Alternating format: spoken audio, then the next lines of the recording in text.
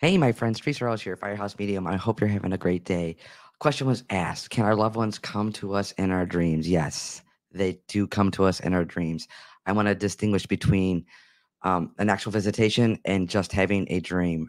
I've had people come to me and said, "Oh my gosh, I've had a nightmare," or "I feel like it's an actual visitation." What's the difference?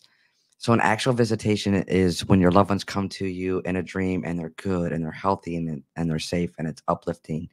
That's an actual visitation. Anything other than that is our own subconscious, our own stuff and grief that we have to work through. But more importantly, I want to hear from you guys. I want to hear from actual visitations that you guys have experienced. Drop them here in the chats. I love to hear from you.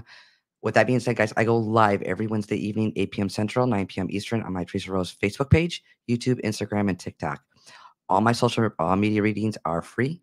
I would love to connect with you guys over there. Have a great rest of your day.